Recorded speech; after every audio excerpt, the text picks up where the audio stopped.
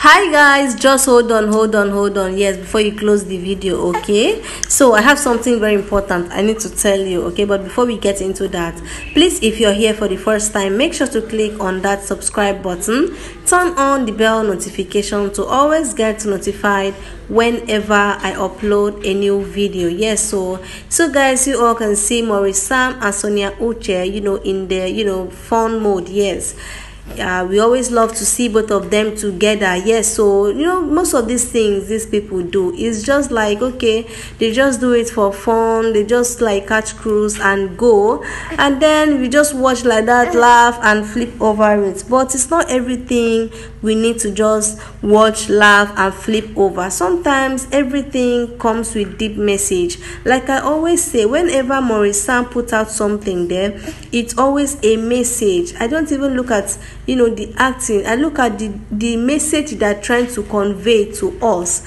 You understand? Now, relationship is sweet. Relationship is sweet, but the only place that relationship will get sour is when there is a cheating partner.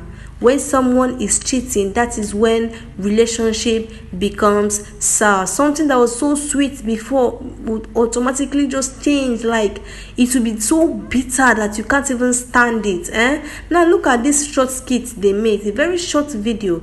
How many seconds video? And it carries a lot of message.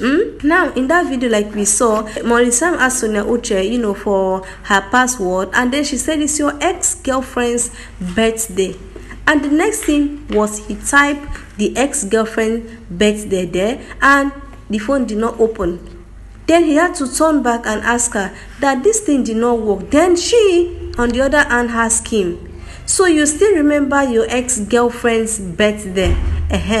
Now you might say, oh, it's just a skit. It's not just a skit. For him to still remember his ex-girlfriend's birthday, it means they are still in touch. When they say ex should be that you guys have nothing to do again. But these days, most people still cheat with their ex, even though they are married, which is not right.